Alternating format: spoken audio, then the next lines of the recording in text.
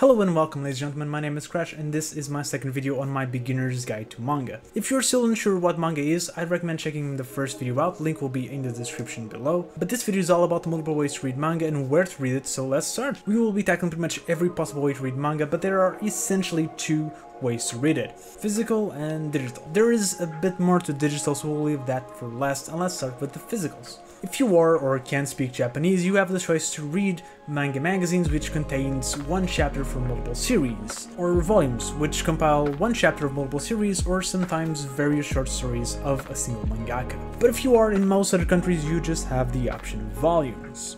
Now, it is true there has been a physical English version of the Shonen Jump magazine in the 2000s, but it was discontinued in 2012, so it's not an option anymore. Which is fine, because volumes are the best way to experience manga. Covering generally between 5 to 9 chapters, volumes are the most common way to read manga physically, though they are still present in digital format as well.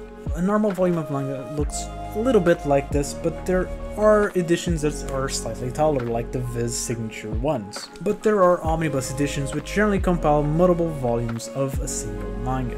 One Piece, Bleach, Naruto, all of them have editions like this together with the normal volumes, which are called singles. The omnibus version tends to be worse in quality and presentation, but they also tend to be cheaper to buy, so just pick whatever fits your needs. Personally, I am collecting One Piece with the box sets here. The box sets are just boxes that contain a good chunk of the single volumes inside, for a slightly cheaper price.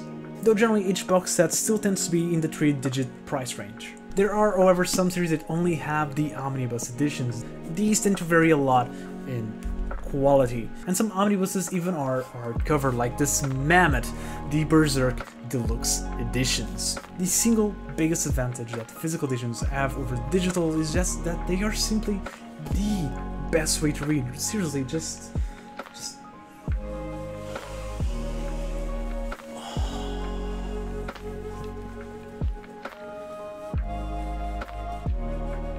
Sorry, that was weird.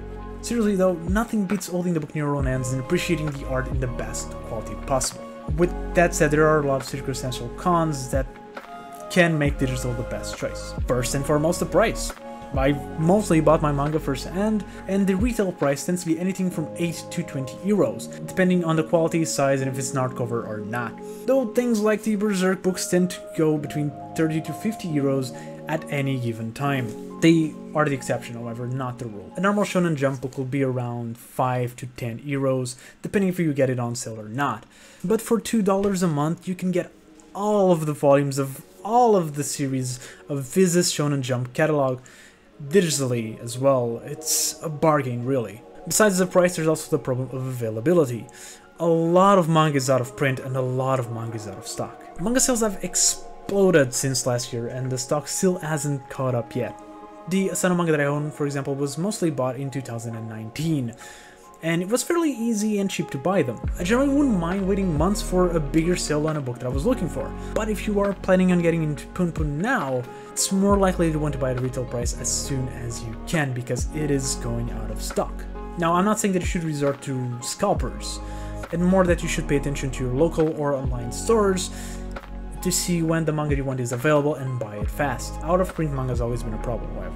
Especially when Tokyopop went under, pretty much every manga that they own went out of print. And Tokyopop was huge. So if you find a manga that was published in the 2000s that you like, there is a chance that it was published by Tokyopop, and there is a chance that it's hard to get. Now, some of them, especially the Kodansha titles, have been republished, which is nice, but that's definitely not true for all of them, like Battle Royale, for example.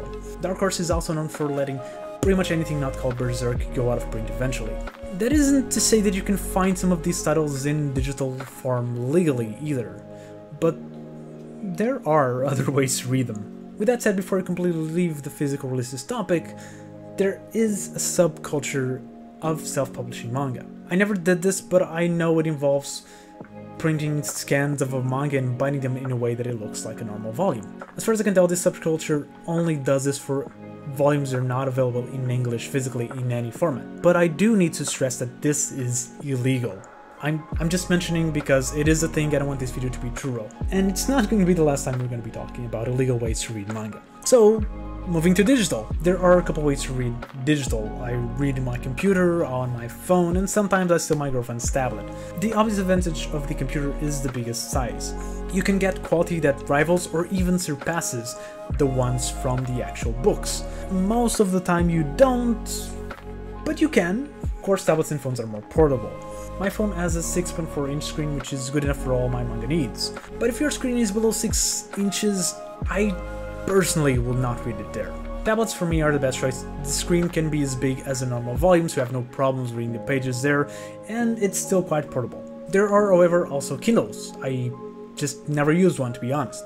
But they're probably the best bet for people who have problems reading things from the screen, which I know is a thing with certain people. Kindle's problem being that it lacks the ability to visit sites or have applications that stream manga, like the Shonen Jump or the Manga Plus apps. You would have to get ebooks, which is not a problem because you can get them on Amazon or Comixology. I have bought those before, but the reason why I tend to avoid them is because they tend to cost about as much as the physical editions of a book, and if that's the case, I'd just rather buy the physicals. However, there are a lot of digital-only releases and even releases from manga that are out of print or out of stock, so sometimes it is your only choice. Or your only legal choice, that is. Scans are fairly handy, and I'm not really talking about rips of English prints, but more so translations of manga that are not available in English in any other way. There are translations of manga with very little audience that are weird and interesting. And I'm not going to pretend that I'm a saint and I don't read scans, because it's painfully obvious that I do. I otherwise would not be able to read 1/3 of all the manga that I have read. All I'm gonna say, however, is that it is worth and rewarding to give money to things that you do love. And if you love manga, you should try to give back to it whenever you can. And seriously, when Shonen Jump is only $2 a month and Manga Plus is free, there are absolutely no reason to not use those. And honestly, that's my recommendation. If you are starting to get into manga and you don't know where to start, if you are on a country where Shonen Jump app is available, that's where you should start. It has a pretty big catalog of shonen and shoujo manga, including some of the biggest titles in the market, like Dragon Ball and Naruto. If you do want to get in the physical market, I recommend starting with 1 volume long manga, things like Solani, All You Need Is Kill, or some of the Junji Ito stuff. You know, things that don't need a lot of commitment. But I still think digital is the way to go if you're a newbie. It's just cheaper and easier. And if you do like the stuff, then you're ready to buy manga in book format. However, if you're rich or you really just want to get into book format, then go for it. It's still the best way to experience manga. Digital has a lot of pros. You can have all of the manga in your fingertips. It's generally cheaper, not always, but most of the time. There's no problems with lack of printing and ports and damaged goods. It's just so much easier. But I am a happy man when I look at my shelf. You can't beat that. You just can't. And that's it for today. If you are new to manga, I'd recommend checking the playlist on the left, and if you watch it till here, thank you very much, and I'll see you next video.